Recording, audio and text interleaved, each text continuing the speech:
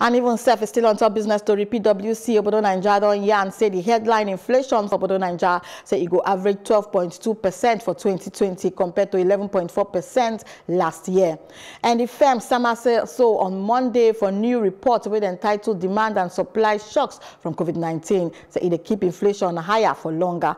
And it still Sama say headline inflation will rise with 12.4% year on year for May, and the highest now 26 months from 12.3% inside April, and where they show figures from the National Bureau for Statistics. And the report is Sama said to stop second wave of the COVID-19 pandemic coupled with the absence of major shocks of food supply inside Obodo Naija, say inflation go outlook for the rest of the year, say if it they influenced by two factors.